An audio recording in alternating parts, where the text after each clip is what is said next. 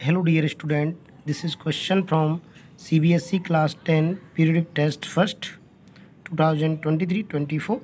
If two positive integers a and b are written as a equal to x³y² and b equal to xy³, then HCF of a, b is.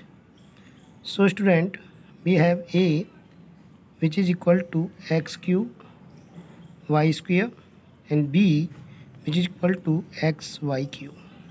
Now we factorize this. So x into x into x, y into y.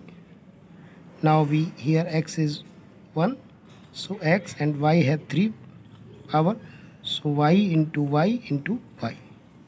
Now we find HCF of AB. So in HCF we take only common factors. So x, here y,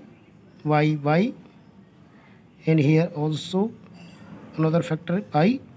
Therefore x into y plus y 1 2.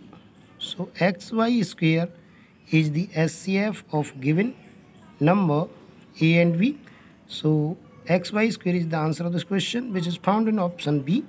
Therefore option B is correct. Student, I hope you got it. Please like the video, subscribe the channel. Thanks for watching.